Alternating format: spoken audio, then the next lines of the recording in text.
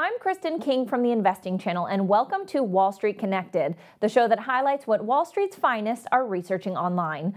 Today, we're taking a look at steel giant Nucor Corporation, the largest steel producer in the United States, the biggest mini-mill steelmaker, as well as the biggest recycler of scrap in North America.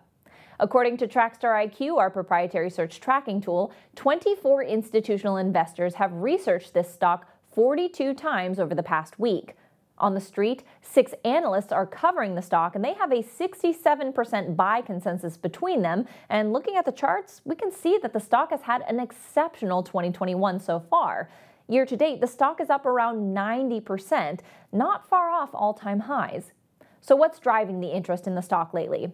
Well, the most recent headlines have been around the U.S. and EU being in talks to remove Trump-era steel tariffs. Now, we might think that this is bearish for steel stocks, having to potentially compete against lower-cost foreign producers, but the initial reaction has been muted.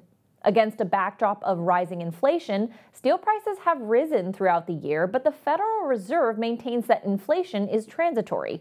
Perhaps the combination of tariff talks and the inflation rally have given investors a reason to assess whether now is a good time to take profit.